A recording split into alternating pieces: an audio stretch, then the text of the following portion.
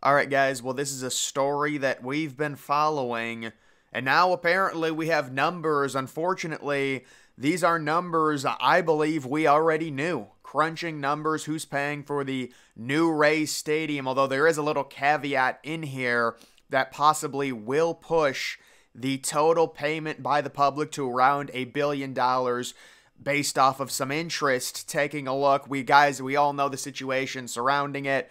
The Rays right now, completely ridiculous, deciding to build a ballpark adjacent to Tropicana Field just days after having back-to-back home playoff games with an attendance under 20,000. Now they're about to have meetings about building this stadium and just the total cost. But let's get into the details. The city of St. Petersburg and the Rays development team have clarified the terms on how they will contribute funds towards the $1.3 billion new project. And I would also say about the $1.3 billion, first we heard it was going to be $1 billion, then it was 1.2. I think at one point it was 1.4. So this is what happens with these stadiums. They're always over budget. I'm guessing this is going to end up being 1.5 billion. Right now they're saying 1.3. It is a fully domed stadium. It's not retractable, so you would think that would bring the cost down a little bit. But also, I mean, just the design of the stadium, going with basically, I guess there is natural light, but none shining in through the top. That's a very strange design, especially for what we're used to in modern building. If you're going to go with a dome, there's got to be some type of translucent roof shining through. I understand if you really look at that teepee design, you will see like the crevices where it goes up and connects. That little area, there is supposedly going to be light shining through. At least that's what it looks like in the renderings. But still, it's just a very strange design. You would think they would do something with a translucent roof. I mean, look at the Orlando design. Like the state of Florida right now, and I've discussed this, they just don't, they're unsure on how to build stadiums because of their climate. They're putting canopies on them. They're putting roofs on them. Jaguars, Camping World Stadium, FSU football. They're all doing weird things. The Orlando translucent roof proposal for an MLB expansion team. And now this teepee design. It is hard to build a stadium in the state of Florida because of the humidity, because of the climate with the unpredictable thunderstorms. And it's like, oh, it's nice in Florida, but it's very strange in terms of weather when it comes to sporting events. But guys, let's get to it. According to the latest drafted agreement obtained by St. Petersburg Catalyst, the city will contribute a total of $600 million. That's exactly what we thought was going to be the sum there towards the stadium development. And the Rays will pick up the remaining cost, around $700 million. So the Rays paying for slightly more than half, which that's pretty standard, unfortunately, when it comes to these stadium deals. Some of the time you actually have public pay more, although we have started to see a change of the guard to where the public doesn't want to pay anything. And when you look at this and you look at the Rays attendance, do we really think the people in the Tampa area, which also includes St. Petersburg, because I should say St. Petersburg is included in Tampa Bay. Tampa is actually different than Tampa Bay. Tampa is where we all think the Rays should go because it's across the bridge. You're going to get more people. St. Petersburg is part of the Tampa Bay area, but it's not Tampa. It is very confusing, but at least that's how it was explained to me when it comes to that. And then you can see roughly $700 million pending approvals.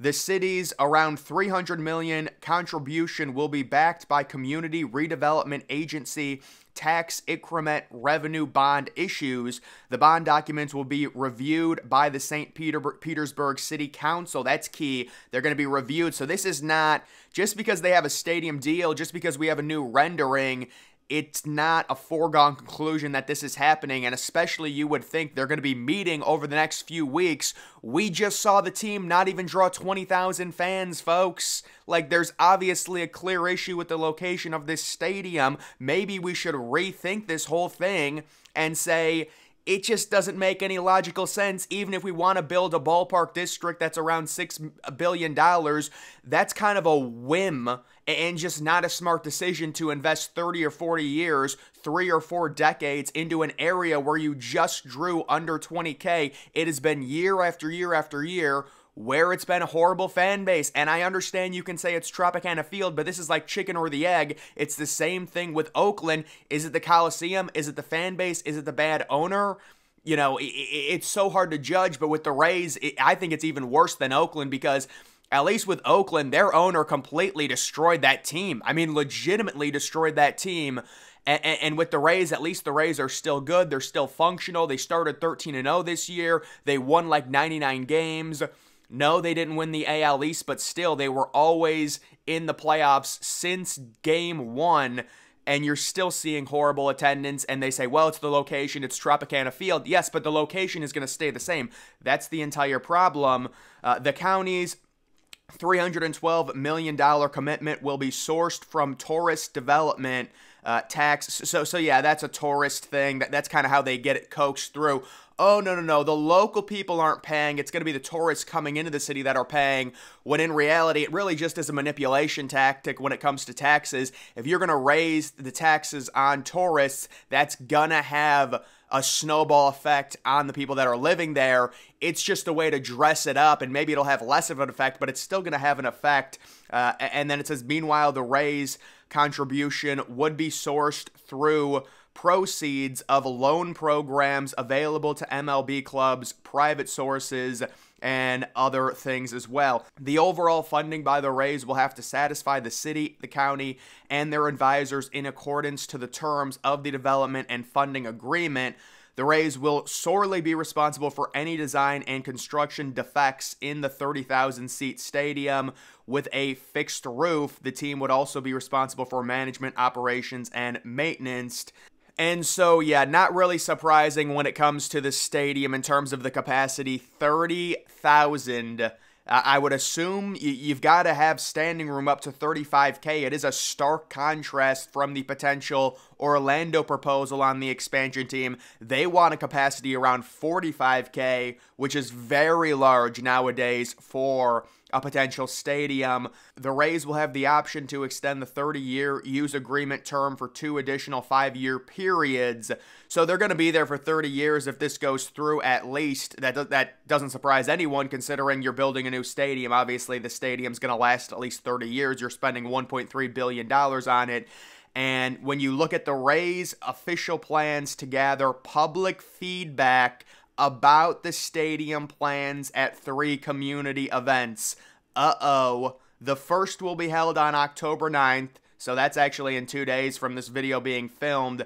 And they're also doing one 3 days later, and then 5 days after that. Can you say Jacksonville Jaguars 2.0? Remember when the Jaguars released all their brand new renderings? Oh, it's amazing. Yeah, they call it the Stadium of the Future. That's just weird. You don't, like, when you design a new stadium and you say, oh, it's the Stadium of the Future, it just sounds like you're a wannabe, you know, like space traveler. Like, no. Just design the stadium. You don't need to call it the Stadium of the Future.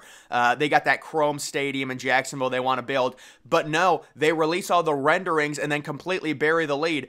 Oh, we want the public to pay $1 billion for the stadium because it's actually going to cost $2 billion because we want to build a development area around it.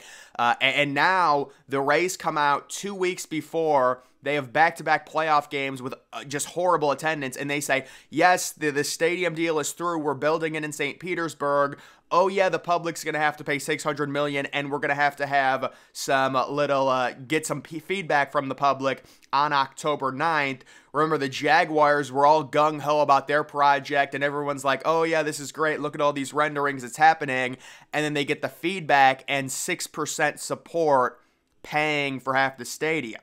So, I mean, listen, I don't know what's going to happen when it comes to the Rays situation and that fan base, but this could get really ugly really quickly depending on the public feedback that this gets. It could go real sideways, but I guess we will have to see. Considering this has moved way further than I thought it was going to. I thought the team...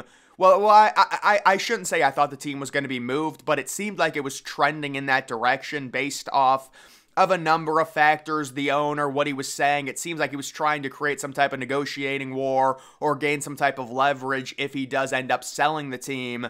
But listen, we're going to have to see what ends up happening. This is a developing situation, and then you have this headline, Rays Stadium deal could cost public nearly twice of what the officials say.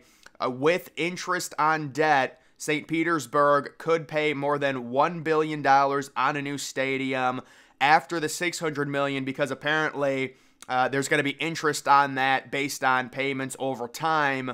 And listen, this whole thing is a complete mess. You can't go back-to-back playoff games at getting under 20K. And then you've got people, oh, it was at 3 o'clock. It doesn't matter. 20K that's next level bad. That's like a Friday night game in April in Minneapolis when it's 42 degrees. They're getting 19,000, guys. Come on. I mean, you know, and then the ticket prices, I don't think it has anything to do with that. I just think there's not a high demand for MLB baseball in this area. There is not a high demand for it. And if you think some $6 billion redevelopment project is really going to fix it, it seems like a massive risk to me to invest 30 or 40 years into this redevelopment project in St. Petersburg. And on top of that, it doesn't help that this stadium, it's a teepee pyramid that it's just not that great of a design. And I know you look at the interior of it, and we were impressed by the images. You have the very nice tanks with the stingrays. Although I will say, I do think if they actually did that, they would put netting over the tanks, because PETA got really angry that they didn't do that, so they have to put netting over it in case a home run gets hit into it. They're like, oh, what if it hits a stingray? Listen, we're not going to be putting nets over the tanks. It makes it look ugly. I'm sorry, but I think that's what they're going to have to do. But I do agree those tanks out in center field are cool, and there are aspects of it, the rendering, that I do like. But you just look at the roof design, dude. That is going to age horribly. I'm sorry. Baseball in Florida right now, to me, it's the blind leading the blind. It's just not working out. I mean, maybe you could swing it in Orlando, but that's basically, I mean, that's Las Vegas 2.0. Or maybe that's Las Vegas on steroids, because I do think they get more foot traffic in terms of tourists than Vegas, but there's no loyalty there. If you actually want a city that's going to be loyal to the team, certainly Nashville or Charlotte, I would think, better than the Rays at this point.